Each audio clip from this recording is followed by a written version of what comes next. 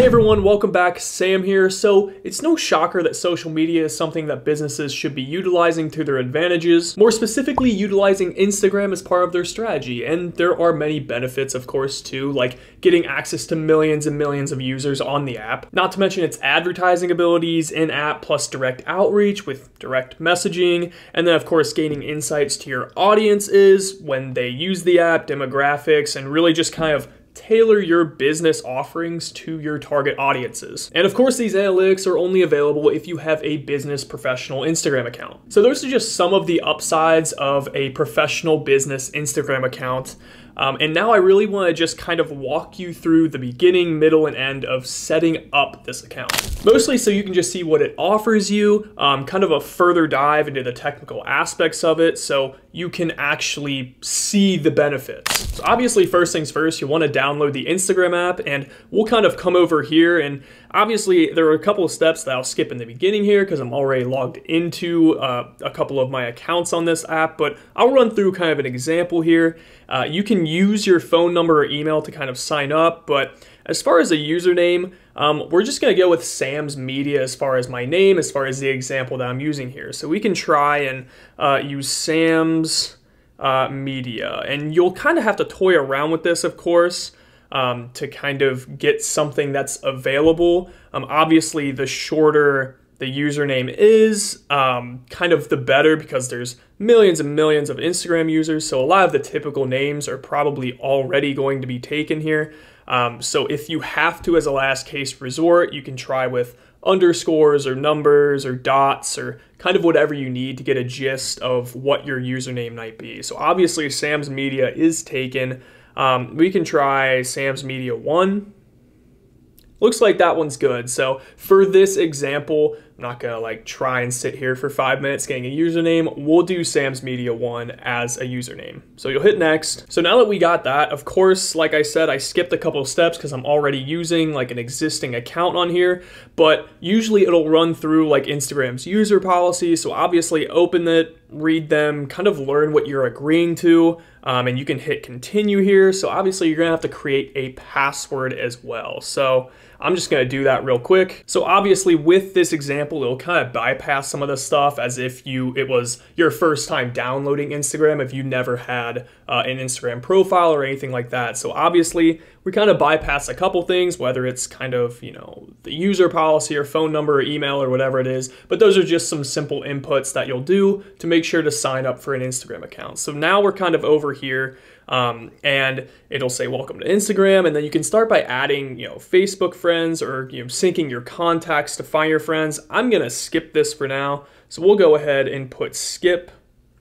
Again, Facebook suggestions. Again, I'm gonna skip this. And then here is where you're gonna do kind of account privacy. Private, only accounts you approve can see your photos and videos, so usually your followers.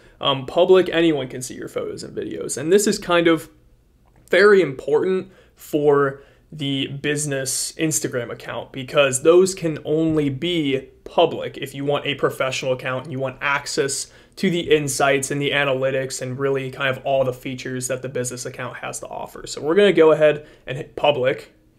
And then this is where you can add a profile photo. I don't really have anything right now, so we're just gonna add one, and I can just take a quick photo here of my desk, maybe of my, let's see, maybe of my coaster, you know. Has absolutely nothing to do with Sam's Media, but might as well just take it so you all can see kind of what it'll look like on the profile page. So again, you're gonna come over here. You can also share this as a post if you'd like it to make your first post. I'm not gonna do this, obviously, just because it's a coaster, but it could be a good way to kind of start your Instagram page. So we're gonna go ahead and hit next here.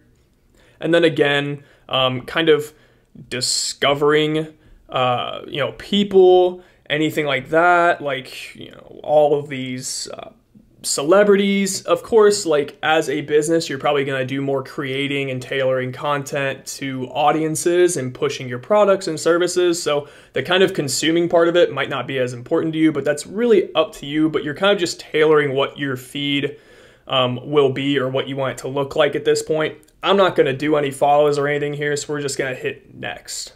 So this is kind of what your feed is going to look like and kind of how Instagram is set up. And of course, you have your homepage where kind of who you follow will show posts. And of course, now with Instagram's algorithm, it's showing all sorts of things. You know, this one's from them, looks like House of Highlights suggested for use and stuff like that, kind of outside of your following, which has some people upset, but we'll move on from that. Obviously, you can see likes, comments, you can save posts over here if you want to. I'm gonna unsave that. I don't know what I just clicked on, but I'm gonna unsave it. And then of course, you know, DMs are in the top right. You can message your friends up here, connect contacts, search for friends, you get message requests. And then of course you can see kind of who's interacting with your posts. So you'll get post notifications up here as well between likes, comments, shares, everything like that up here. Then of course, back at the bottom here, you'll see kind of 5 different icons towards the bottom. And over here, you'll have the Explore page. So this is where you can search creators or businesses, or of course, kind of see what people are posting. And this will start tailoring to kind of what you're engaging most with. And then of course, over in the middle, you'll have your post button, where you can kind of post reels or just regular static posts or stories, and more directly you can record from here or from your phone and create in the app as well. And then of course to the right over here you kind of have the strict reels setup over here where Instagram has prided themselves on just like strict short form video. And then of course all the way over to the right you have your profile and all of kind of the accompanying tools. So let's stay over here and kind of dive more in so you can set up your account as a professional account and start getting a lot more access on this side of the page. So of course, right now you are a personal profile, and what you're going to want to do is kind of upgrade this to a professional account and a business profile so you'll get access to the analytics. You can connect a Facebook business page if you want, advertising, and more features. And of course, there's kind of 2 parts to this. So first and foremost, you're going to want to go up to the top right, click the 3 lines, click settings, and go to privacy. And this is where you want to make sure that you are a public account. This is not checked because you don't want a private account, and a professional account can actually not even be set to private. So step 1 is making sure this is turned off. We did it in the beginning, but if it is not, just make sure you switch it over. And of course, most businesses probably wouldn't even want to be private.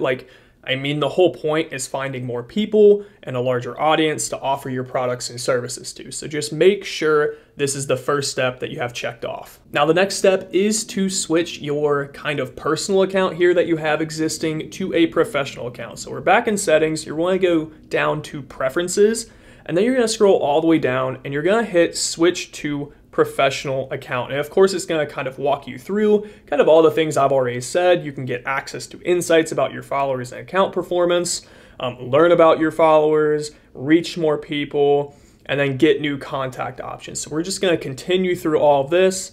And then of course, you'll be prompted to pick an option of kind of a category that best describes you. So obviously, if you're photography or clothing or just a media and digital company like I'm pretending to be, then there are options for this. And the nice thing is you can choose whether you want this category shown on your profile or not. So obviously Sam's Media, I'm probably just gonna go with digital creator, and I will choose to display it on my profile here. So we're gonna hit done.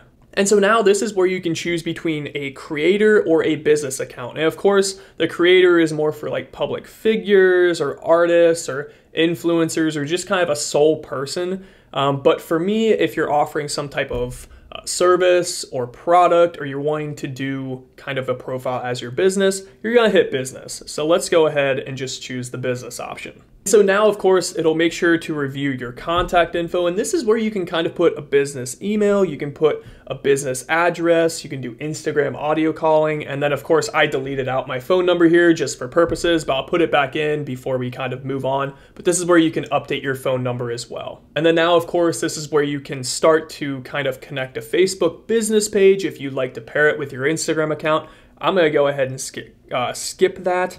And then now, set up your professional account. It kind of goes through a checklist of sorts of kind of to set up between all of these new categories. But you can go through these, but closing out of these so we can all do it manually, you can kind of see how it's changed a little bit.